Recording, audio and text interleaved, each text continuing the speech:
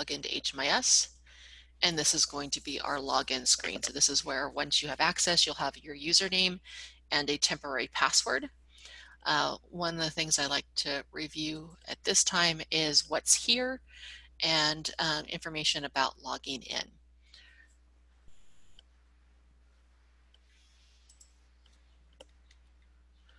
So one of the things before we get into HMIS is reviewing privacy and security. So HMIS is a large database. We have tens of thousands of clients' records. We have names, date of birth, social security numbers, all those, all that information, all the protected personal information of our clients. So what I like to share with folks is we need to treat our clients' information as if it was our own.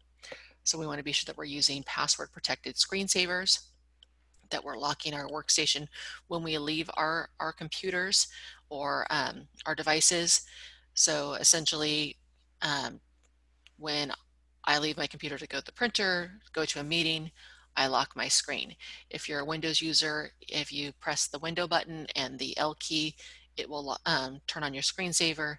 If you're a Mac user, I'll be honest, I'm not a Mac user, so these are things I looked up online. It's Control Shift Eject or Control Shift and Power.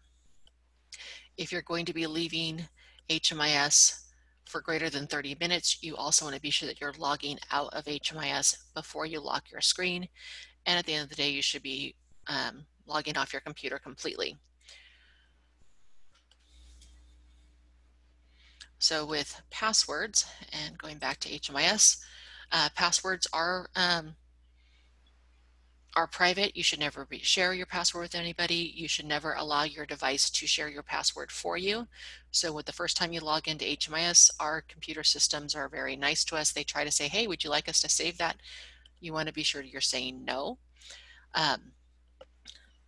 With HMIS, if you forget your password or mistype your password, if you log it in, I believe it's 3 times, it could be 5, but if you do it too many times, HMIS will get mad at you and it will ban you. If that happens, that's okay, don't worry about it.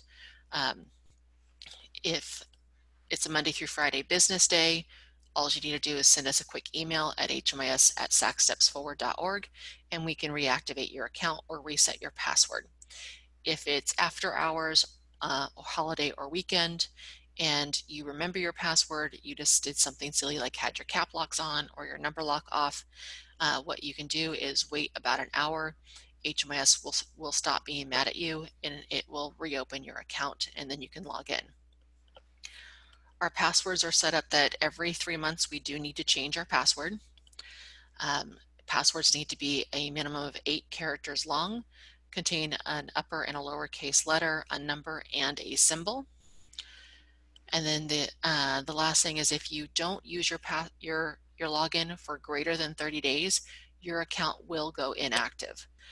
So if you do let your account go inactive and you need to get back into HMIS, you'll just need to send us an email at hmis@sacsstepsforward.org and we can reactivate your account for you.